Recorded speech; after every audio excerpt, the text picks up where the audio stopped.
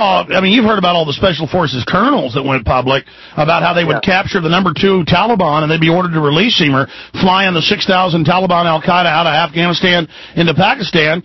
That was, I mean, I've talked to other people who were in special operations, and, you know, they would literally go do photo ops for CNN. I mean, or you're there, the real people you're grabbing who you're told are high value aren't high value. It's for a PR stunt at one of the ghost sites.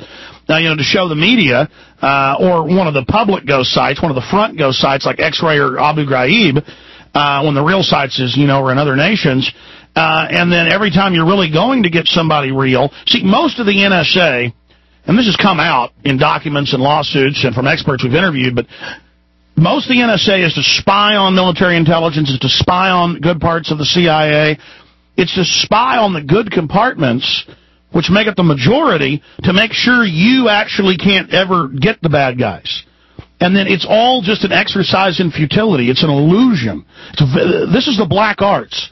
You know, right. I mean, special ops is the fist of the shadow government. I mean, they even admit that now. But you guys aren't ever brought into the larger picture of what you're part of. You're given a full script or mental template to follow. You understand? Yeah, no, I understand. I mean, that's what... You know, a lot of it's kind of disenchanting to look at it that way, but it's, you know, a lot of the things, you know, like the Northwoods documents, and then I started looking at the USS Liberty and then Operation Ajax and all these false flag events.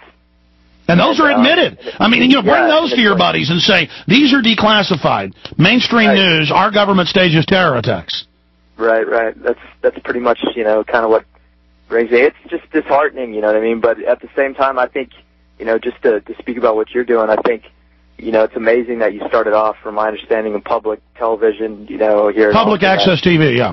Right, and you've just grown, and I mean, obviously, you know, I actually was, I went through Ranger School and everything with Tillman, and became pretty close with him, and he was just an intense, passionate dude, and you know, his bro is, and basically, you know, it's funny to see guys out there, you know, as passionate as you are, because, you know, I consider myself pretty passionate, yet I'm not involved. I wasn't aware. I mean, I really wasn't aware of a lot of this stuff until recently, and you know, it just seems like I know exactly. I can relate with you and empathize with the stuff that you're frustrated with, and I've seen another side of it that you know, I'm not sure if you haven't seen it, but I've seen this other side of it as well, so I can bring that to the table and start looking at things very logically. And no, I haven't seen the things you've seen, and very few ever will, but I've basically interviewed, debriefed so many others on and off air that have, and going back to Vietnam, going back to Black Ops before that,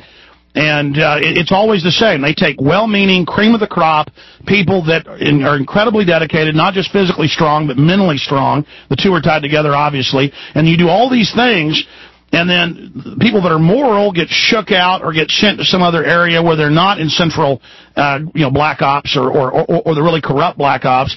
And then the psychopaths that like it and enjoy it, they get recruited on up, and when they're 50 years old, they're planting bombs in the World Trade Center.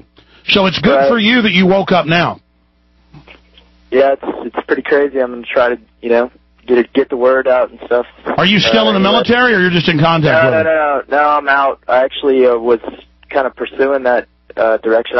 At one point I was attempting to get hired with the you know, the Blackwater, Blackwater, and it's because it's a lure, because they throw $200,000 a year for these young dudes, and you just got to do what you were already doing. It's even easier. And so basically, as far as everybody's concerned, to speak for the special operations community, they are extremely dedicated. They are extremely patriotic. They are, this group of loving guys, and when it comes down to what it is that we're doing, it's a brotherhood that's very close, and you're fighting for the guy that's next to you. But they're using your love of your brothers to control you and to keep you from asking questions. I mean, they developed these systems of control thousands of years ago. We talked to Kevin Tillman, but he would never come on, and like a year before it came out in news, they believed he was killed. What do you think happened with Pat Tillman?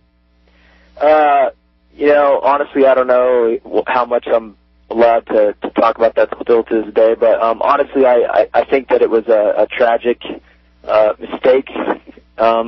it was chaotic situation, you know, where there was Afghan forces moving with him, and I know that he was a extremely, you know, hardcore guy, and I just think that there were some people that definitely were involved in the situation that made, you know, errors. You know, that I've looked at the situation and I've said, well, let's admit it now that there was a cover-up. Oh yeah, I mean, I 100% believe that.